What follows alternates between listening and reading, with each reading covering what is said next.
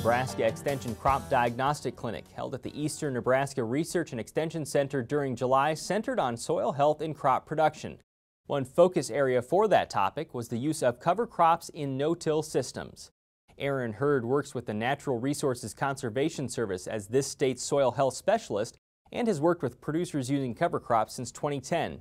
He talked with us at the event about how the combination of cover crops and no-till could benefit the soil.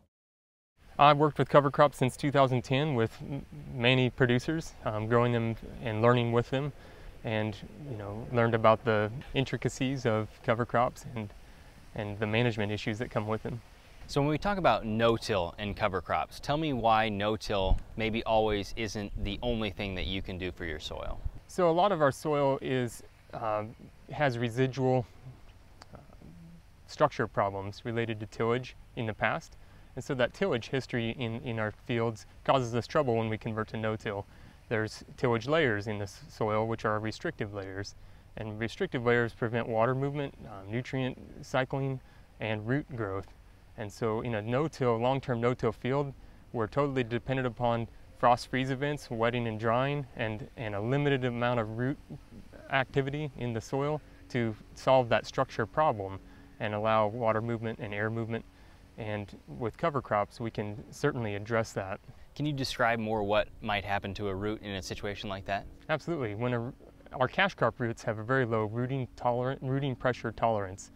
And when they hit a restrictive layer, they'll turn and grow horizontally in the soil and thereby not be able to access further soil moisture in the soil further down and nutrients that are placed further down. And so they're growing horizontally, wasting their energy, wasting time, and costing yield. So what's the answer to that?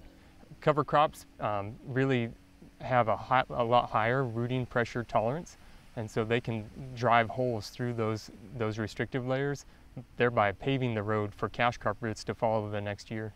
Does it matter what kind of cover crop you're using? Different cover crops have different rooting pressure tolerances, and so there are certainly brassicas in the mix would help with that. Deep taprooted plants like canola and sunflowers are certainly something that I would advise for that. So earlier this year we talked with Craig Derrickson about ephemeral gullies and some of the washing that happened and what producers would need to do and how they'd need to manage it. And one of the options was cover crops. Why are cover crops maybe a good option in those situations?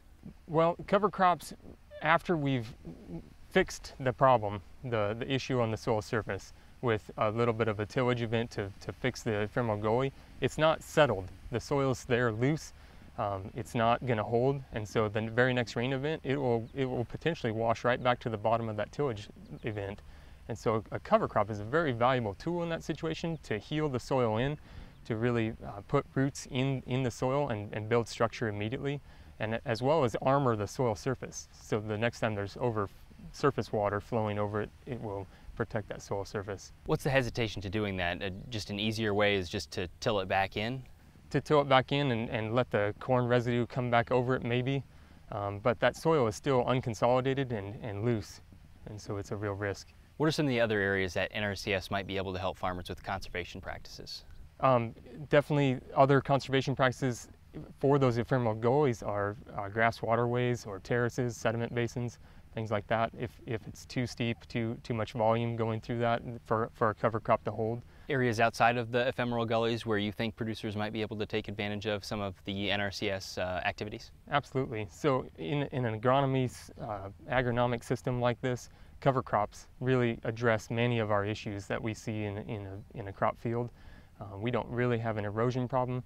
We have a water infiltration problem. So I think that's our #1 issue. And then getting biological diversity in the system is critical to cycling nutrients and helping those crops yield better. Why do you think there's a water infiltration problem? Back to the restrictive layer. Most of our fields have that historic tillage layer that's never been addressed. And so we'll see a 25-year no-till field or a long-term no-till field that still has those restrictive layers in it, and it only has a ½ inch per hour infiltration rate.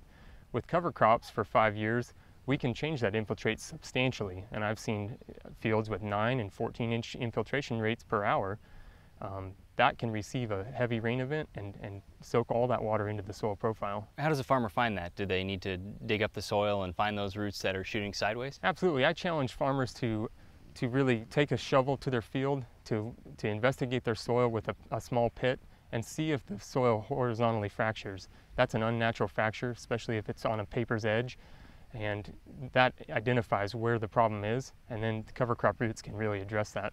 The work of cover crops for Nebraska is at 8 inches in the soil.